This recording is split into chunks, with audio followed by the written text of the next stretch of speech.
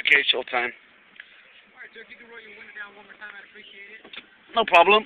Thank you, sir. Okay. Here's your driver license, registration, and insurance. Okay. Today I'm issuing you a citation for expired registration, okay? Okay, but officer, just so you know, I'm not driving. Like I stated before, I'm traveling. Okay. And so therefore,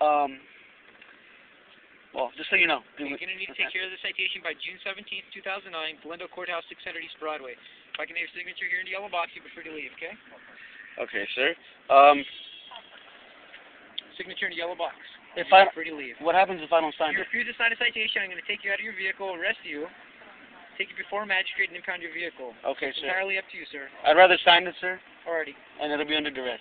Yes, sir. Okay, thank you.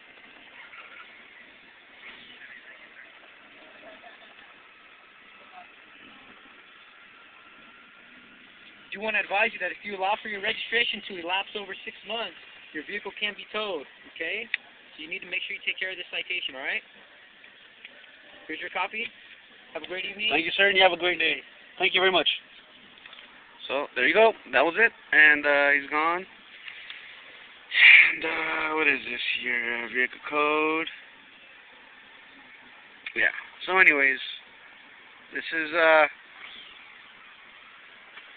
what happens, when they assume that you are engaged in commerce. Which is fine. Because we've already seen what I do with tickets.